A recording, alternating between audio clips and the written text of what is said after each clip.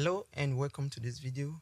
We're going to start by creating our Canva. In this case, I'm going to be using 1920 by 1080 pixels. And for the resolution and other settings, these are my settings. You can go ahead and copy everything. Color profile, Adobe, RGB, and all that. I'll just go ahead and hit on create. Our Canva is going to appear like this. The first thing I want to bring into my Canva is going to be the cloud. And this is going to be our cloud. I will just go ahead and hit on OK. And now I will need to resize it to make it fit to the Canva. And once it's OK to my taste, I will just hit on enter from my keyboard. And this cloud, I would like us to have a light in this part and every other part should not be bright. And for me to do that, firstly, I want to rename the cloud. I would just like to be organized. I'm going to name my layer sky. And now I want to create another layer. Okay. Once I have my layer like this, I'll hit on B from my keyboard to have the brush tool. And I want to select this color right here. I want to select this color and paint over it just like this. I want to create that type of vignette effect around the sky. Okay, just like this. You can increase the size. Okay, now it's better. Okay.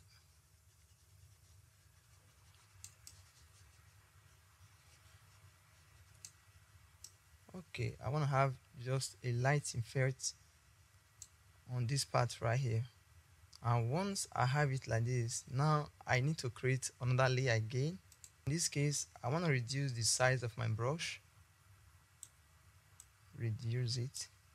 Something like this is okay. And I want to make sure the foreground color is white. And once I have it like this, I will need to go ahead and increase the opacity of the brush, maybe to like 100, and leave the flow to be like 45. And I'm just going to click here and click many times. Okay, I just need this type of effect right here to be as if there is more inside the sky.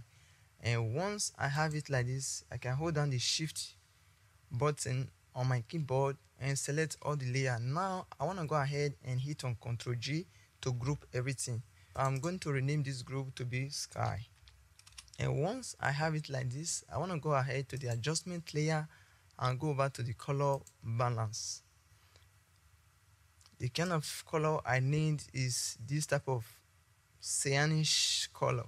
Okay, you can choose any color of your choice. I'm going to leave you all the materials that we are going to use in this video. Okay, this type of result that I need. And the next thing I need to do is to bring in the landscape. This is going to be where our main object is going to stand on and the Viper. Firstly, I want to go ahead and hit on enter. I only need this landscape, only this part, and not the mountain and the sky. And what I need to do is to come over to the quick selection tool, and I want to increase the size of my brush and drag over the landscape just like this. Okay, erase these parts that is not needed by holding down the Alt. Okay, this part is not needed, it's okay like this. And now I just need to go ahead and hit on the layer mask to have it selected just like this. And I still need to go ahead and rename my layer to be land. What I need to do right now is to flatten this land a little bit, and for me to do that, I'll just go ahead and hit on Ctrl T. And once I hit on Ctrl T, I can go ahead and flatten this land just like this. It's okay like this, and hit on the good sign. Then on the layer, I just want to feather these sharp edges, and for me to do that, I want to hit on B to have the brush tool, reduce the size a little bit. And now I want to flatten and blend some of these sharp edges. It's like the brush is too harsh. I want to go ahead and reduce the opacity to be like 50. Okay, and maybe increase the size and flatten it just like this to remove the sharp edges. Okay, perfect.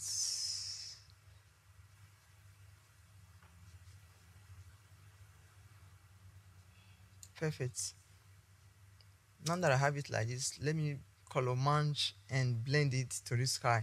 And for me to do that, I want to come back to the adjustment, but before then, this color balance that we created for the sky, we need to clip it to the sky group. I want to hit on the color balance so that I will have the parameters, and now I want to clip it to the sky.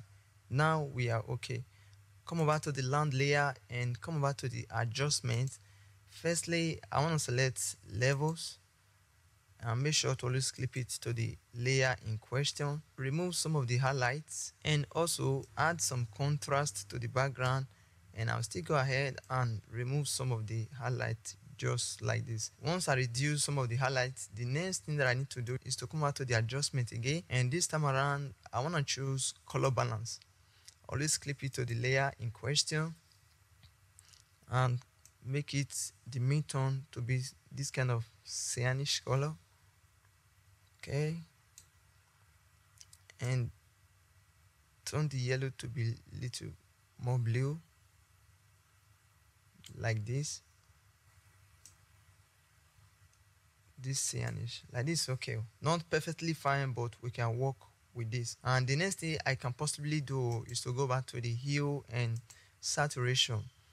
Always clip it to the layer in question, make it to be this cyanish more, and this time around reduce the saturation. Okay, reduce the saturation like this, and maybe the highlight a little bit like this is perfect and it's okay.